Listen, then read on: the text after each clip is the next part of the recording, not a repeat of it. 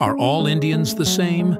India and South Asia as a whole is a region with a high population and diversity, although a large share of South Asia does share similar ancestry of ancestral South Indians, Iranian Neolithic farmers, and Sintashta, steppe nomads. The differences are in proportions of these elements and specific outlier regions. Sintashta and Iranian farmer ancestry, for example, is highest in Pakistan and North India amongst ethnicities like Pashtuns, Punjabis, Roars, and etc. When it comes to East India and Bangladesh, it is about equally comprised of all those three components, with some very minor Southeast Asian admixture as well, with certain ethnicities in Northeast India, like Nagas, being of completely different Sino-Tibetan origin. The further south you go is where steppe and Zagrossian ancestry starts decreasing, and ancient ancestral South Indian starts increasing.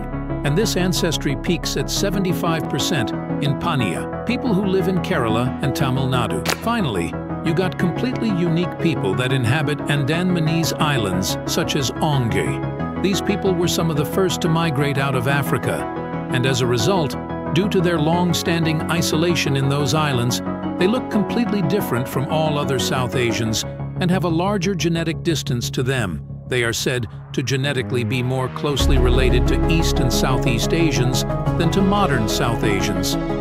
So no, all Indians or South Asians are not the same at all.